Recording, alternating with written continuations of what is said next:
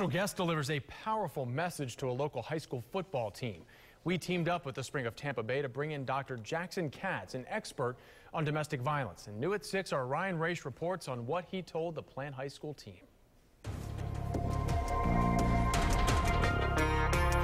You have to be a leader on and off the field, right? And a different kind of pep talk in the locker room at Plant High School this afternoon got these young men thinking about the role they need to play to make the biggest block of their lives, one to stop violence against women. One of the biggest challenges is that a lot of people think it's none of their business to get involved. Dr. Jackson Katz gives presentations around the country on this hot-button issue. From professional sports teams to the military, his life mission is to change people's mindset on abuse. Abusing women, verbally, physically, sexually, or any way, is not acceptable. It's not okay. In light of the Ray Rice elevator video and the scandal that followed in the NFL, domestic violence is taking center stage. As part of our campaign, ABC Action News helped bring Dr. Katz to town.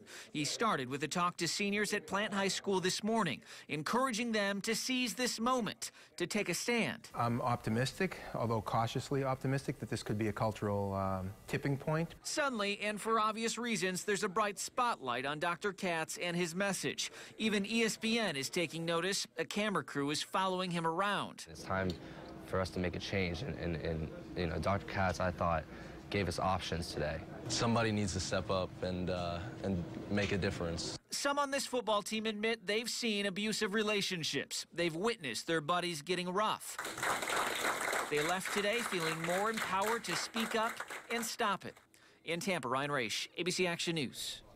And ABC Action News is committed to taking action against domestic violence. If you or someone you know is in a domestic violence situation, you can call the statewide hotline at 1-800-500-1119.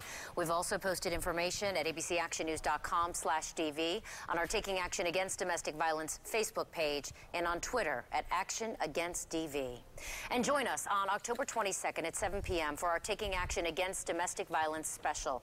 We'll be talking with advocates and survivors about the needs of our local shelters and how you can help.